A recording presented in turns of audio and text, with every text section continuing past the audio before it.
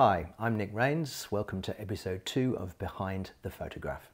I've chosen this picture, which was taken in Lalibela in Ethiopia, because it illustrates an interesting point of exposure. What you've got here in this picture is the reflection of bright light on the pages of a book, reflecting into the face of the priest in the photograph.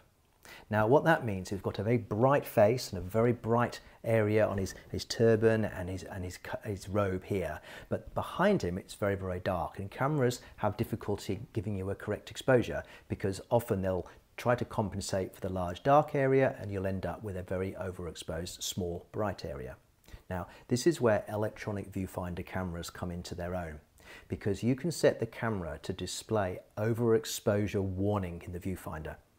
I call it the blinkies, and what you will see when the exposure is too much, as in it's too bright, is that parts of the picture will flash, and that means they're white or beyond white, they're clipped with no detail.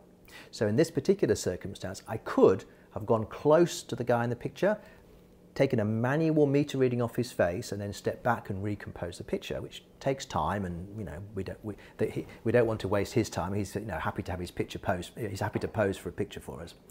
Better still, use the electronic viewfinder, set the highlight warning, use automatic exposure, aperture priority, choose the aperture that gives you the correct shutter speed, the usual thing for exposure, and then if his face and the turban is blinking in the viewfinder, you can dial in a little bit of negative exposure compensation until those flashing highlights have disappeared.